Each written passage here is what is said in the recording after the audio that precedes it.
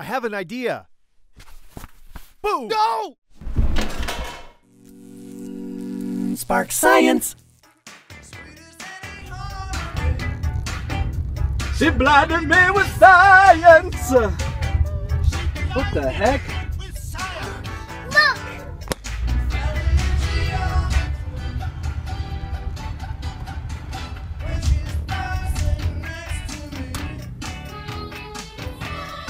Science. Science! So today, we're gonna play with Jacob's ladders. Hey, thanks Jacob for letting me play with it. Welcome. But not that kind. We're gonna use a completely different one. One that you can actually build. And one that's a lot safer. Sort of.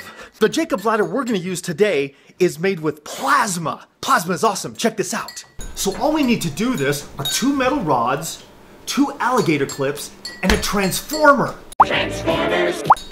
We use transformers every day. Thanks, Science Hand. This transformer comes from a cell phone charger. If you have an Android, it's going to look something like that. It's the little black box at the end of the cord. If you use an iPhone or an iPad, your transformer is going to look like that. It's the black box. You find these everywhere, like on pianos. It's the little black box you plug into the wall. That's a transformer. What it does, it takes the 120 volts from your wall and pumps it up. Pump you up To 12,000 volts in this case. The transformers for your phone take it down from 120 volts to about 5 volts. But enough talking, let's show you what this actually does. All we need now is power. Thanks, Science Hand. Here we go. There are 4 states of matter: solids, liquids, gases, and plasma. Plasma is the 4th state of matter. In this case, this is a plasma spark. There's 4 different types of plasmas that we see every day. Sparks, lightning, 21 gigawatts! the sun, and fire. Fire! So let's play with this type of fire and this and see what happens. Plasma is a cloud of charged particles.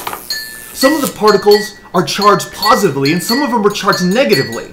These rods are charged positively and negatively. So watch what happens to this flame when we put it in between the charges of our Jacob's ladder.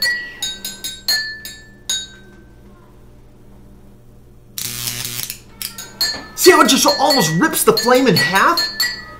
All of the positive parts of the flame, of our plasma flame, are attracted to the negative pole. All of the negative parts of the flame are attracted to the positive part of the pole. If this was strong enough, it would literally rip the flame apart.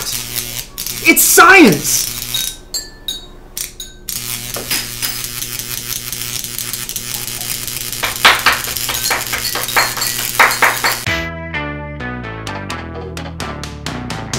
Hey, what are you doing on my ladder?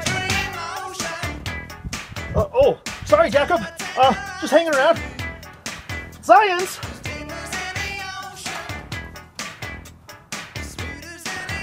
Oh yeah, and don't forget to subscribe. Look at the big red button and just hit it right now, okay? Blinded me with science. Little help here?